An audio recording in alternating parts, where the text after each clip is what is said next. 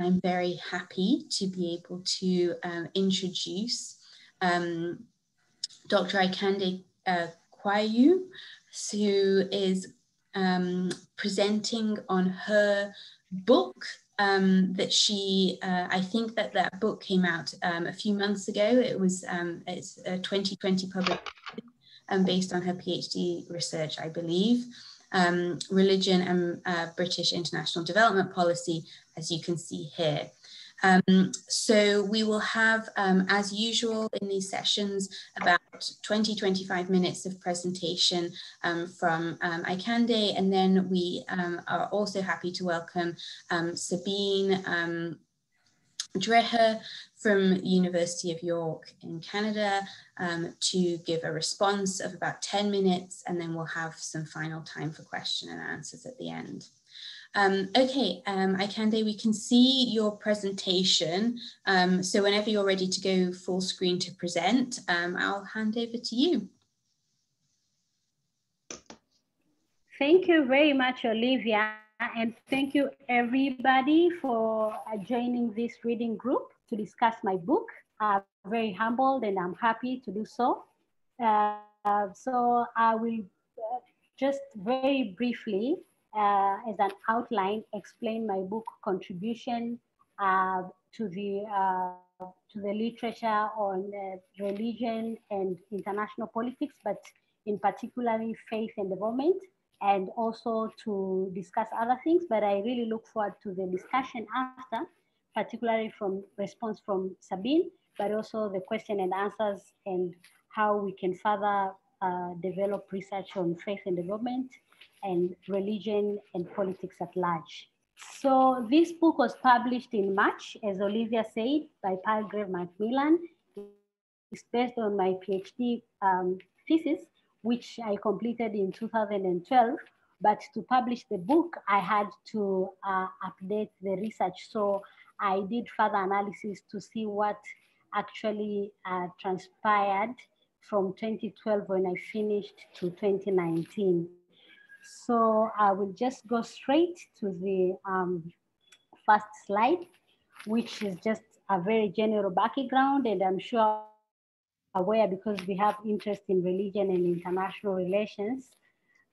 So we are aware of the background of how religion gained prominence in the international relation discourse and studies and interest. So now it's not very strange anymore to study religion or to analyze religion in international affairs. Since the end of the Cold War, there's more interest to do so. And if you look at the literature, wide literature on religion and international relations, post-Cold War, but even before, we see that there are different aspects whereby some focuses on the theological, spiritual aspect of religion and the role of that in international affairs and in political decision-making, but others focuses on institutional or practical aspect of religion. Also, some focus on the positive roles of religion, but others on the negative role of religion. So we know that religion is double-sided in the sense that it can be a force for good, but it can also be a force for bad. So in the literature, we see these differences. But for this book, it focuses on the positive side of religion, but also it focuses on the institutional or practical aspect. So I don't delve into the spiritual matters, but I look at religion as an institution and religious institutions and their work in international development. And the book also focuses on faith groups in the United Kingdom. So I only focused on the faith groups that are registered and those that are working in the United Kingdom. And the book analyzes the interaction between the UK government and, as we'll see later, it focuses mostly on the DFID, which was an independent cabinet department that dealt with international development. So I really looked into DFID and how it engages with faith groups in the UK. in formulating and also in implementing policies. And the book time frame is from 1992 to 2019. Why 1992? First and foremost is because it's post-Cold War era, but also because the book took elections, and this will be clearly in the next slides. Elections is analytical time frame for analysis. So I put the analysis into different periods based on elections. This is because different political parties in the UK had different ways of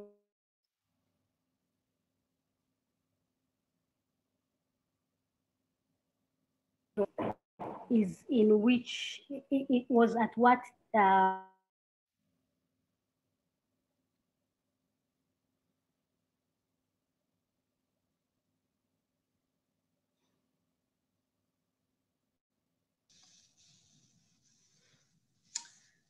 hello. Hey, Aikande. I'm Yes, sorry, it's I think my internet tripped. yes, it did. You know what? Can you hear me now?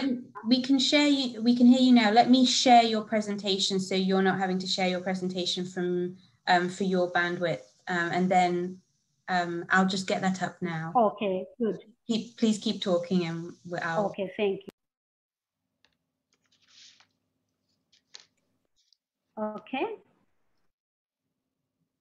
So I was explaining the time frame. Did I leave you when I was there, or what was I talking about when I left? Yeah, just the end of the time frame and yes. analysis around elections. Yes. Exactly. So 2019 is because that was the time when I was finishing updating the research for the book manuscript. And so the initial contribution of the books, even from the theoretical design, the book already had contribution with regards to faith and development literature.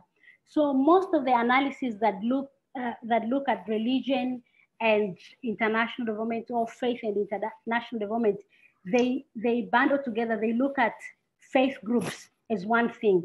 But in this book, I've categorized faith groups into two types. So we have faith-based organization and faith communities.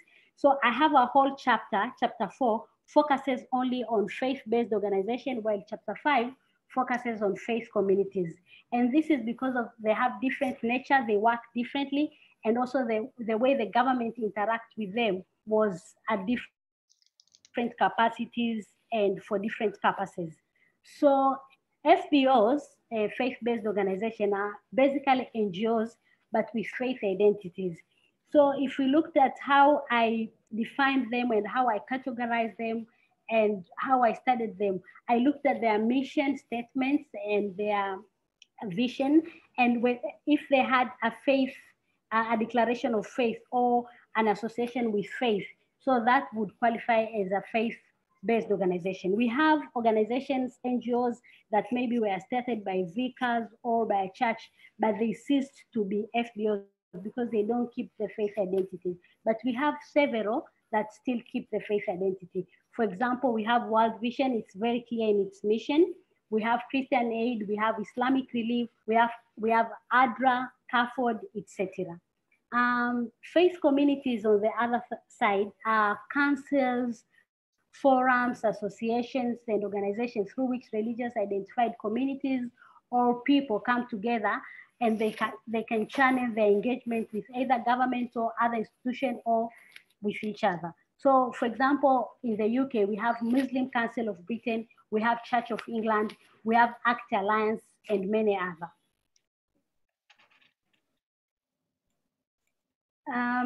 So for the book had 3 assumptions with regards to why and when would the government interact with or engage with the faith groups. So the first proposition was the resurgence of religion in international politics would actually determine or intensify the relationship between the government and faith groups. For example, issues of radicalization, fundamentalism, terrorism, religious related or triggered terrorism, etc. This, when there is such thing or a lot of discussion, the UK government tended to more than it would have done if there was no such kind of resurgence in the international politics. Also, the attitudes of politicians and political parties in power with regard to the third sector. So when you talk about third sector, it's like NGOs, non-state actors, and voluntary organizations, civil society organizations. So how politicians in power and also political parties in power looks at the third sector would really determine the relationship between the UK government and also with the faith groups. The third assumption is the increasing prominence of the international development agenda in British politics. And this one I'll explain in more detail in the next slides. But so I had this proposition when I was doing my PhD, but when I was updating the book, Brexit became a factor. So, and Brexit actually became a key variable in all of the three propositions, but in particular, the second one, this one, and the third one, because it influenced, Brexit influenced or manifested the attitudes of politicians and political parties in many aspects, not least with regards to the third sector, but also with regards to international development, etc. And also the increasing Brexit also had an influence on the international development agenda. So some of the questions that I asked when I was looking at the Brexit, I asked how are the attitudes of political parties and politicians on international development, as well as on the role of faith groups in the UK changing as a result of Brexit. Also, would Brexit enhance the prominence of international development agenda in the British politics or otherwise? Very quick on theoretical design. So I used historical institutionalism. This theory assisted the process tracing of investigating UK government international policies over a period of time from 1992 to 2019. And also it explored policy change over time and tried to identify the causes of policy changes and their impact on the role of faith groups in policy process. So some of the findings is I found out that the UK government actually interacts with faith-based organizations in the same way as it does with other NGOs that deal with international development. As I said, FBOs are actually NGOs, international development NGOs. They belong to BOND. BOND is an umbrella organization that brings development NGOs together. So the way the government interacts with FBOs is the same, largely, significantly the same as it will interact with any other development NGO. The criteria for interaction, for funding, for consultation would be the same. However, there were some instances whereby faith groups, a faith-based organization would be given more space, maybe if there's a sensitive issue. But when they do that, they would be combined somehow with the faith communities. So it becomes something like a faith thing, faith consultation, but not when they represent themselves as FBOs, because they work in the same criteria as any other NGO. With regards to the faith communities, most faith communities do not have international development as their primary goal. So they might have different goals, inclusion, things like big society, etc. But the government engaged with them in the matters of international development, especially from 1997 to 2010. This is because in 1997, when DFID was formulated, because prior to that, international development in the UK was managed under the Foreign and Commonwealth Office. So it was a unit within the foreign policy department.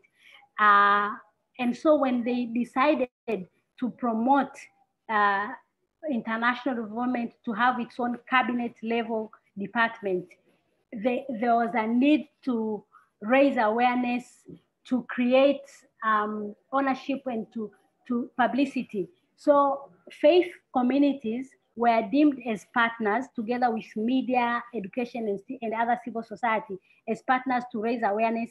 And they did that. They were campaigning, they received funding to campaign, they were put in the strategy as strategic partners.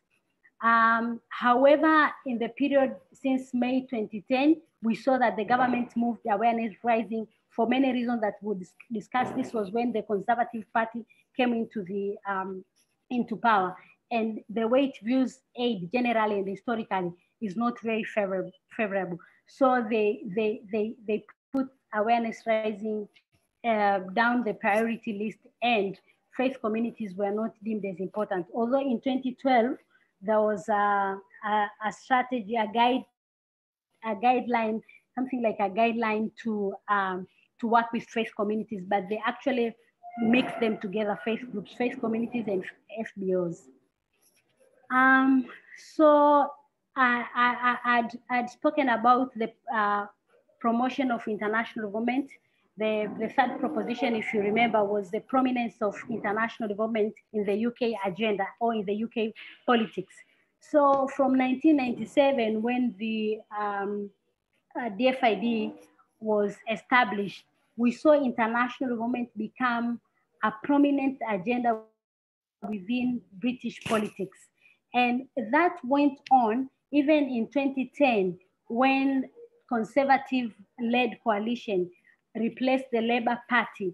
Still, the FID, because it had performed very well and it had given UK as a country prominence in the global affairs, to the extent that some of the British leaders were saying, we want UK to be aid superpower, in particular Andrew Mitchell. So aid and international development became a cross-cutting, cross-party agenda. So if you looked at 2010 election manifesto for all three political parties, Labour, Conservative, and Liberal Democrat, they all agreed to keep or to maintain the independence of the FID as an independent cabinet, but also to reach the UN target of 0.7% of gross national income for international aid.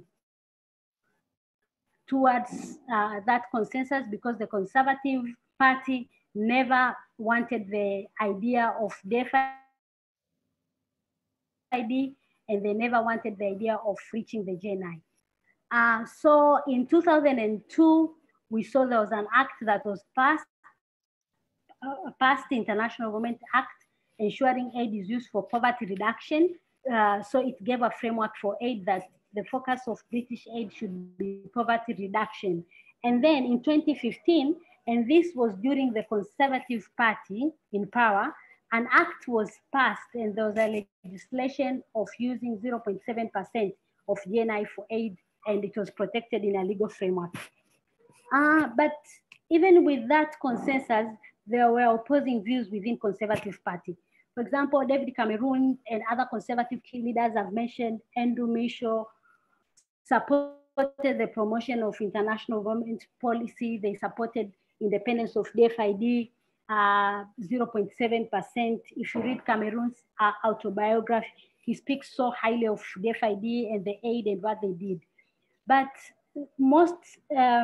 some party officials, Liam Fox, Boris Johnson, that time he was an MP, they were opposing to this. They argued that most aid given by the UK to developing countries was wasted.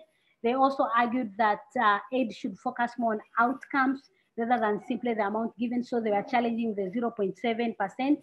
Also, they saw that there was a declining public support for aid. And we know that issues of recession, now issues of nationalism that were manifested in the Brexit, etc. All of these were what was really declining the interest of aid in the British agenda.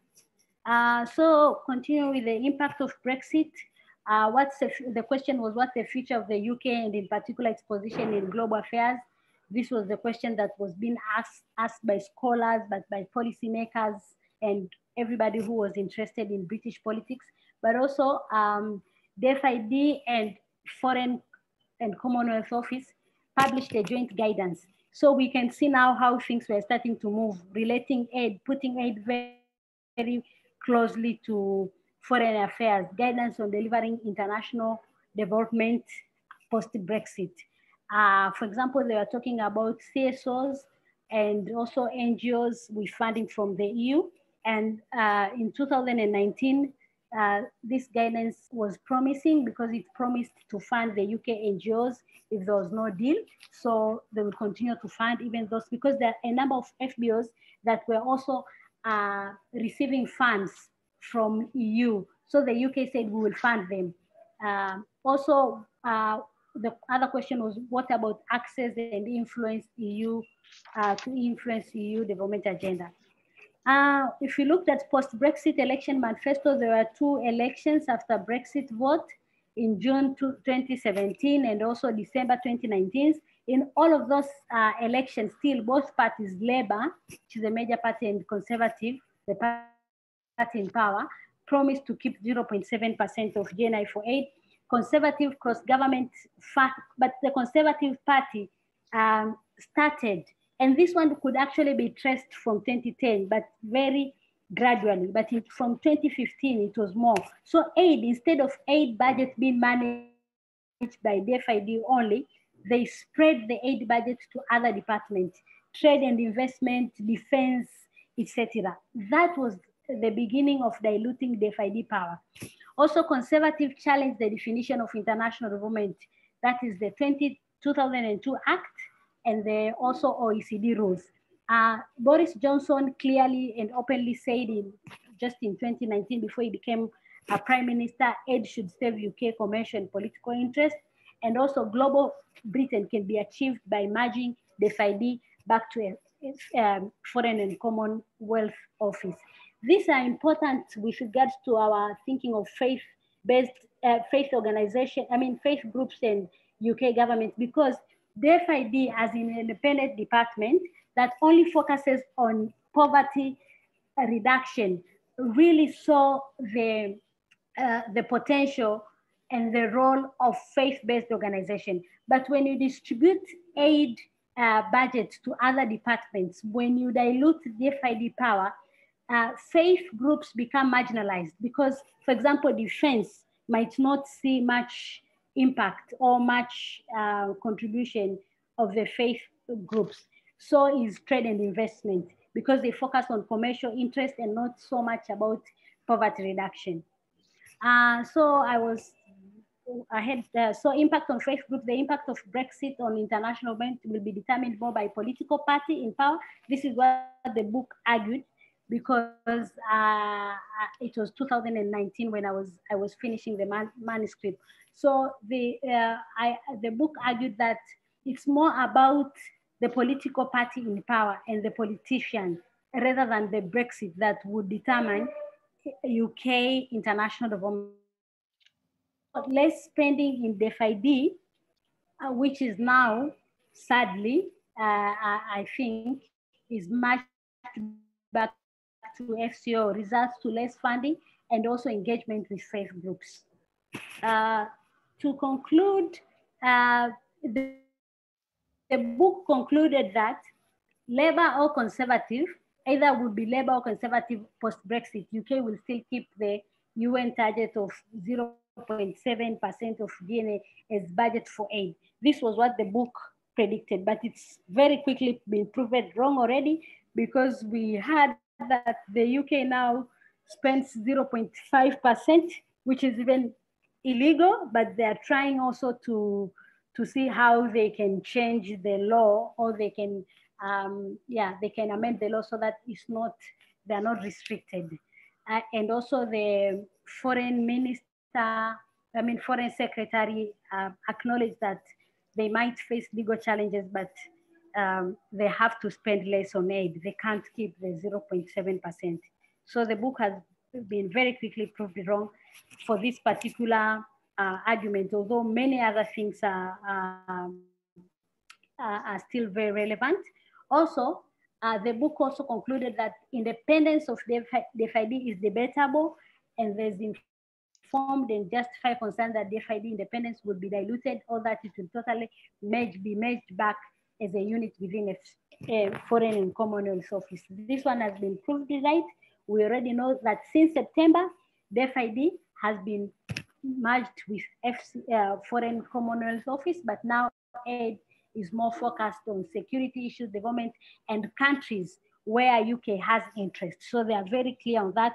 And now, I think in November, October, after the merge, they put international development strategy, and this strategy does not have poverty reduction as a goal. So it speaks about technology, commercial interest, climate change, but a humanitarian response, but there is no poverty reduction, which means faith groups will be sidelined even further, maybe in humanitarian response. But I think because the budget, most of the budget for that will be allocated to the defense, it's again something to be worried.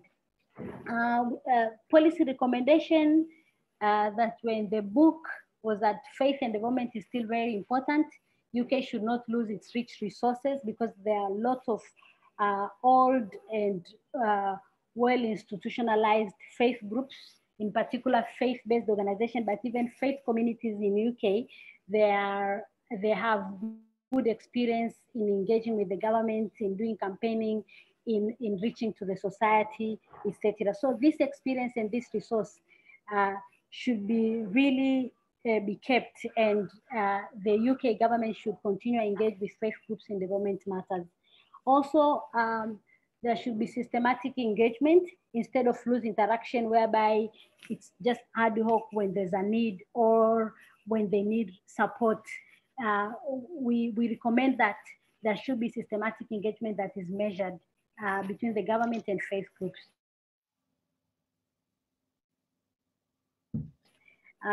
Now, we can do so right now within its result-based approach by documenting, assessing, monitoring, and measuring the outcomes.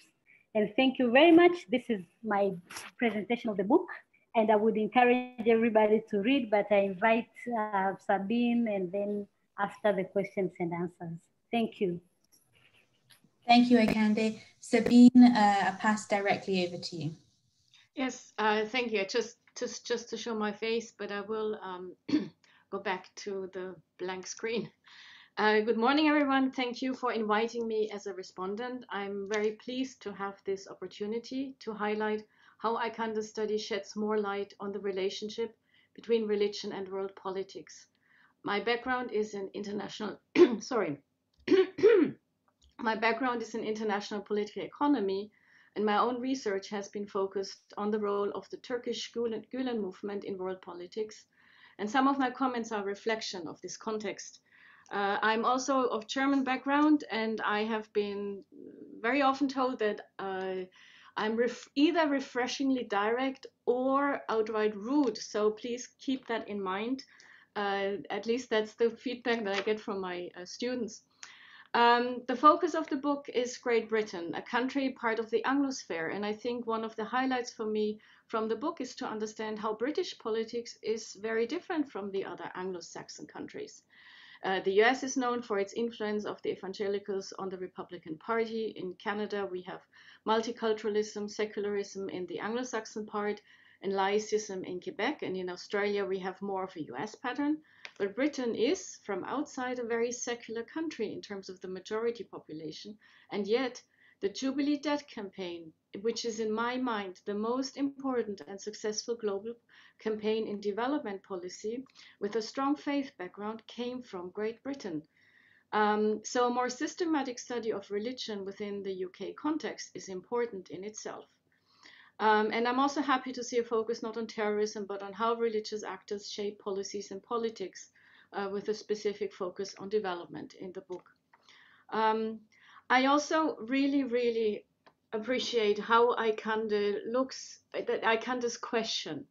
I mean, how to explain the lessening and the heightening of relationships between the government and faith communities and faith-based organizations, and her systematic of the discussion of the three variables that she looks at: the resurgence of religion after 1989, the attitude of parties and the role of international development in domestic, the attitude of parties, and thirdly, the role of international development in domestic politics. This is a set of variables that she carefully lays out throughout the book. I also appreciated her methodological reflections, her intensive research process, digging through boring policy speeches, party platforms and documents, but also doing interviews. And I want to highlight really, and hope we can talk about this, the use of historical institutionalism as a framework of analysis, which allows her, and I find that absolutely amazing, to on the one hand account for continuity, but also for change through the use of this concept of critical junctures, if I understood that correctly. So that is, to my mind, really a rare achievement that we don't have. Continuity and change in one framework of analysis through the use of historical institutionalism. I am totally blown away by that. What I find interesting from a Canadian perspective and a German perspective, if there is a similar differentiation here in Canada between faith-based organizations and faith-based communities, and I really like that distinction.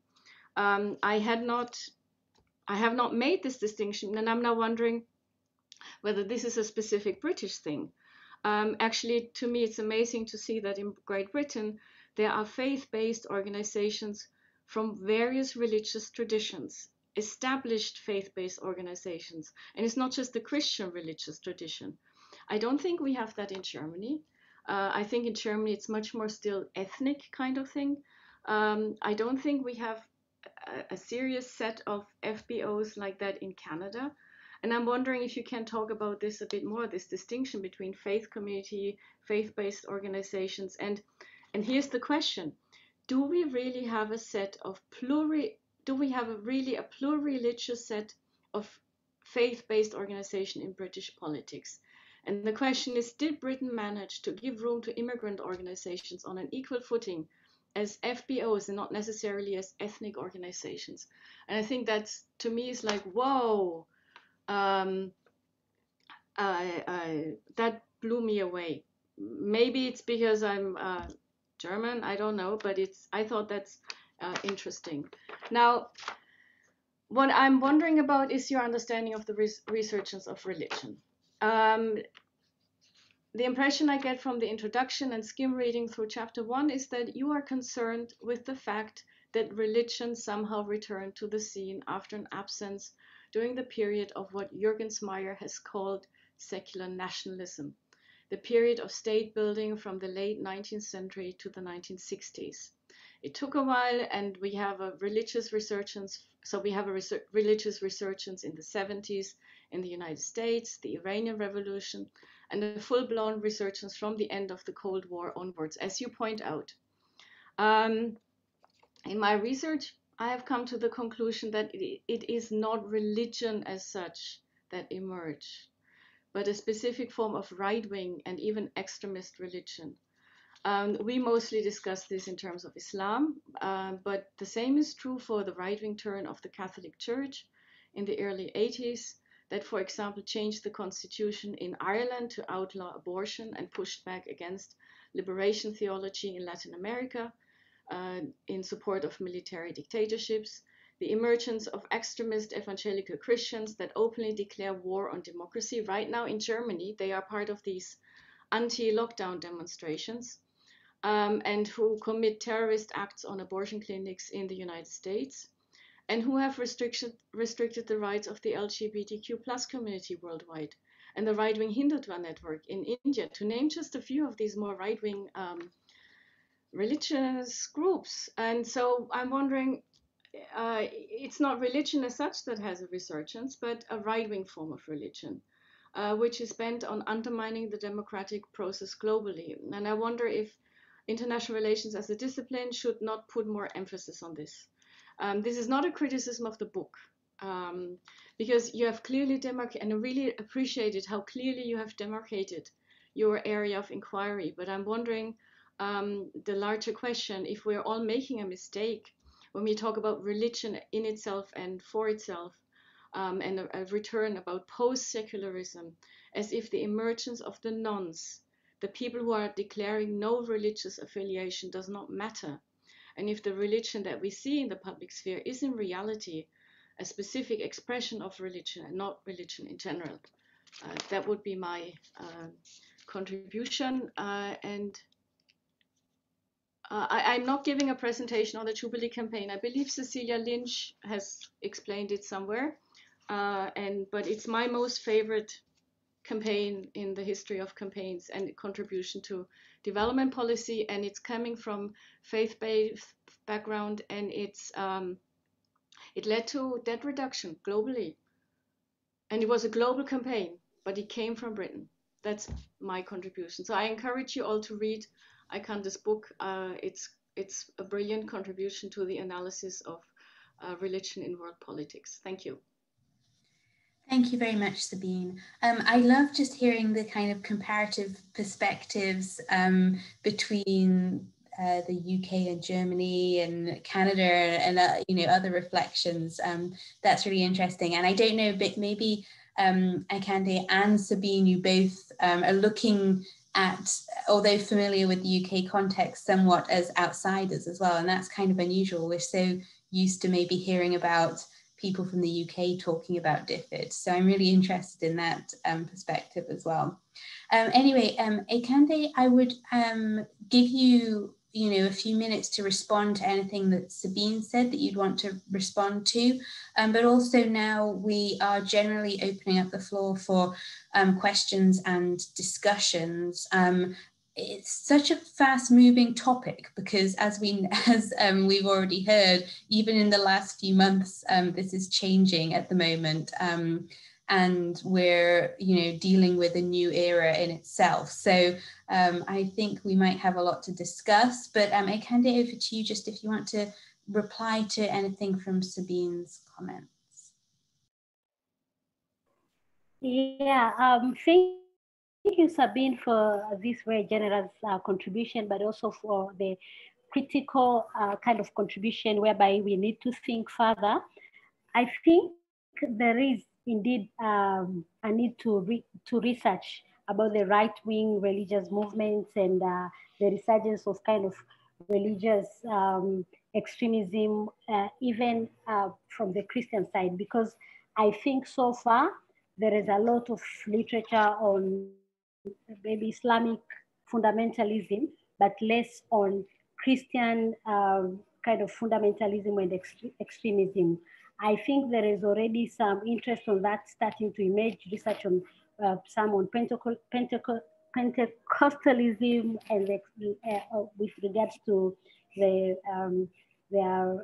campaigns against LGBT rights, etc., in Uganda and in other places. So it's really a good area to look into.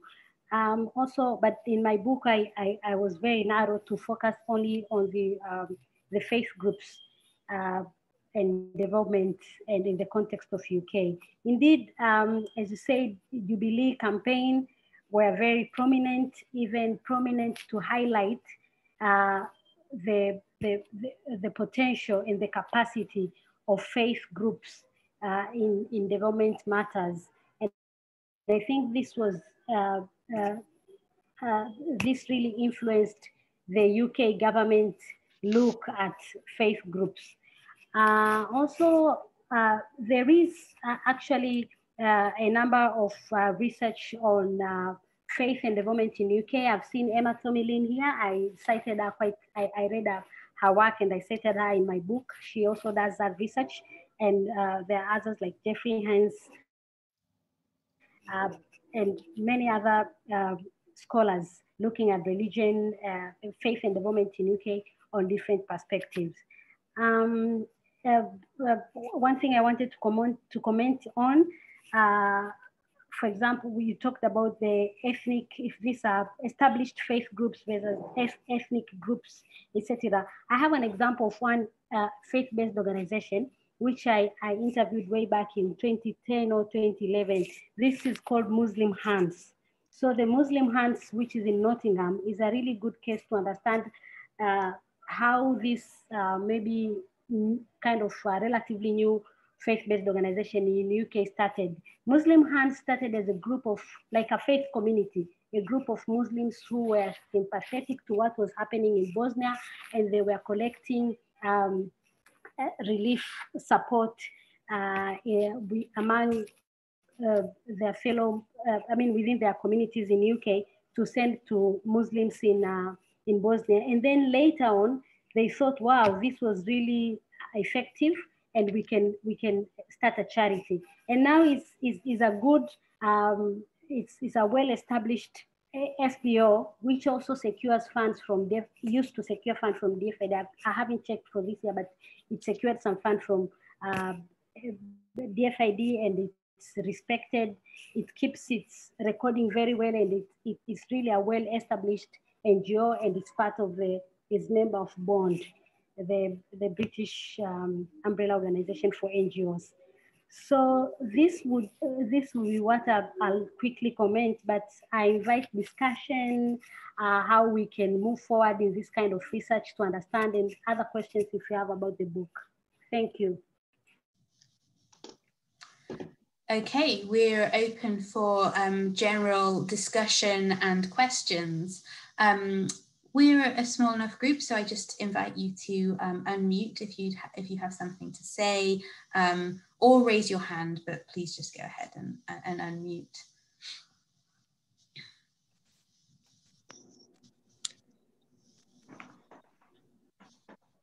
Olivia, thanks so much for that invitation, and thank you both for the presentation and the response. It's Alistair here.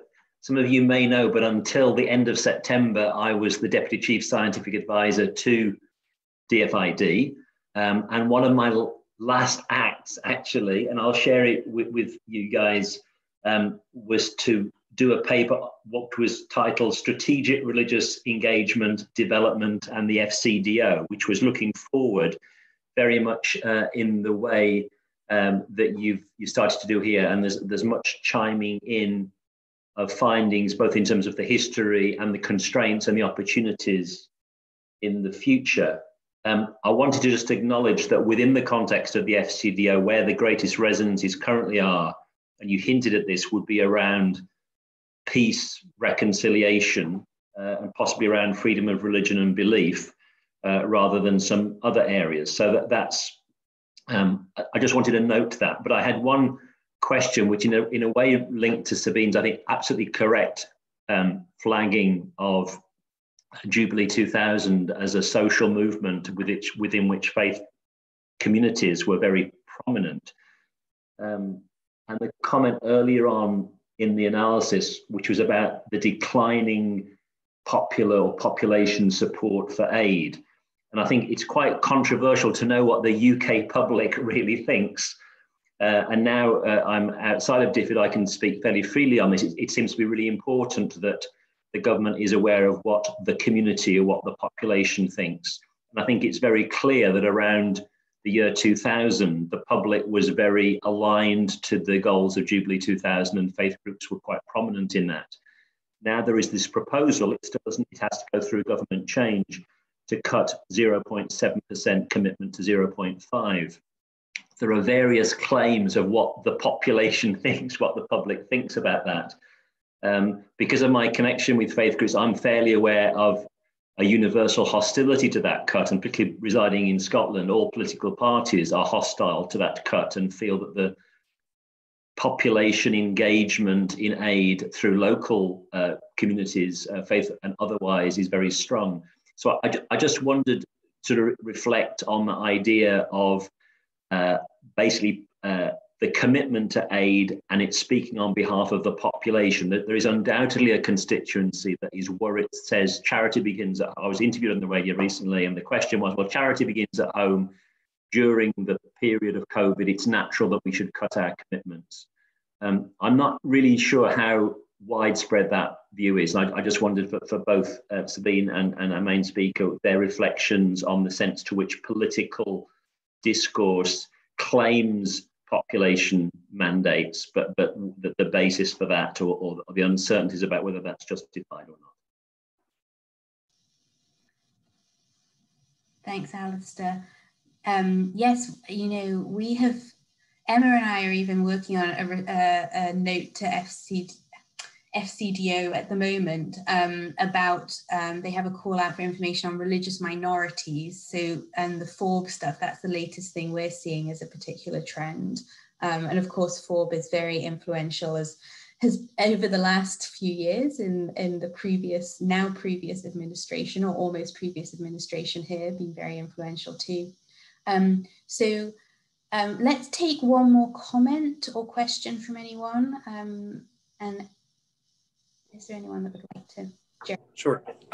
Yeah, this is Jeremy Barker. I'm a PhD researcher at IDS, as well as currently in Washington, based at the Religious Freedom Institute. And yeah, really appreciated the presentation.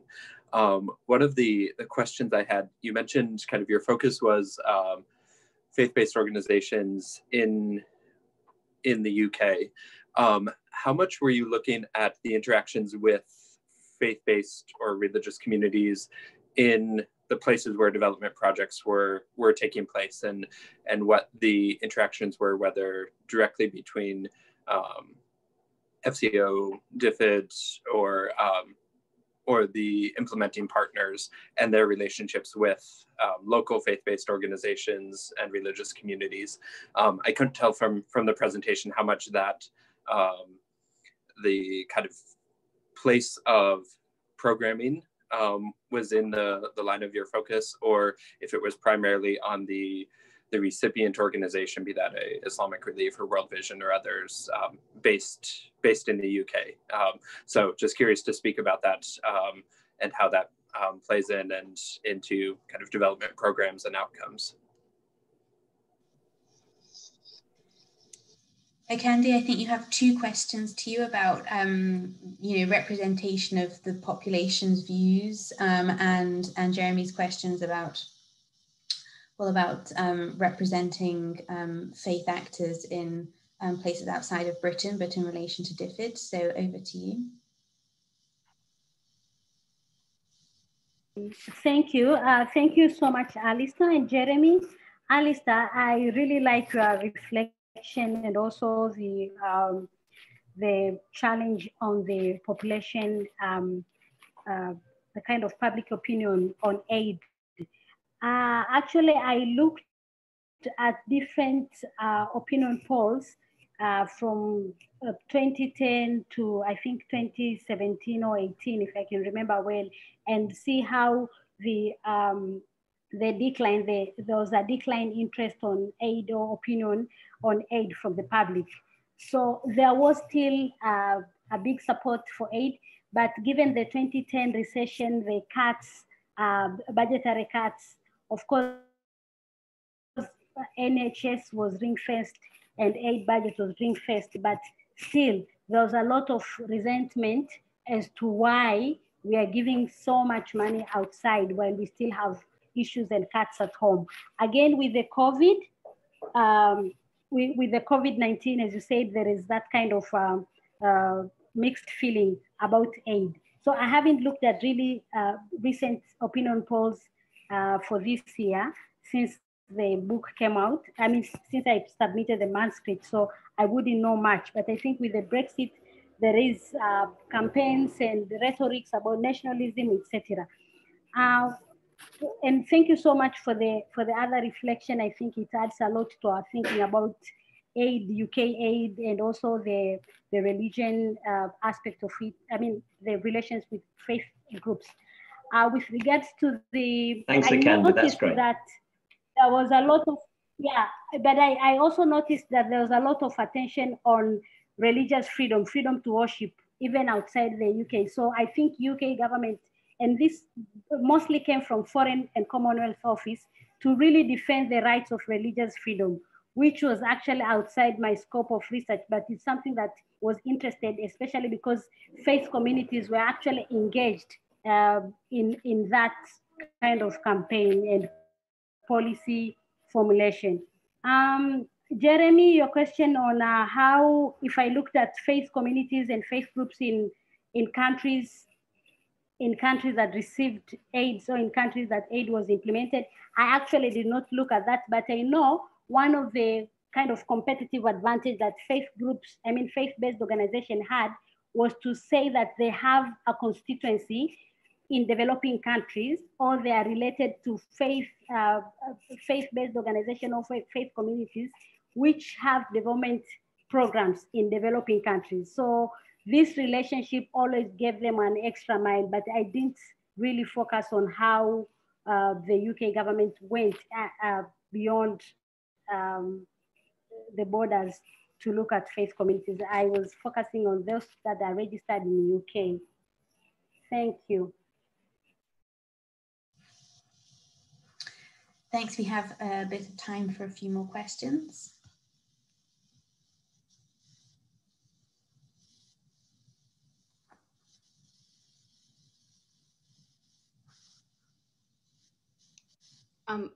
I have a question, but if nobody. Sabine, yeah. Well, actually, I have a question as well. So, Aikande, I'll ask, and then I'll hand over to Sabine, and then we can maybe finish with those questions. Yeah, I am interested to go a little bit more into the comparative piece from your opinion, Aikande, whether you see, parallels in other. Sabine picked up on this a bit more, but just from your perspective, whether you see parallels or particular disjunctures, lack of parallels in other countries that you're familiar with, perhaps, and their policies towards development and engaging with religious actors, etc. So I'd be interested to hear a bit more from your perspective on that. And then Sabine, please, your question. It's more of a comment. I'm actually a bit astonished to see that development is taking a backseat, because I would think that with Brexit and global Britain, they would need it more. So I think I would like to hear more about that.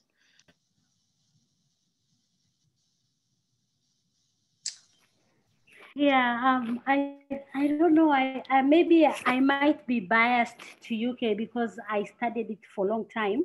But I think there is a lot of thinking, or there was a lot of thinking when it comes to aid, especially after DFID was established. I think UK invested a lot on thinking, research, and on how aid should be done.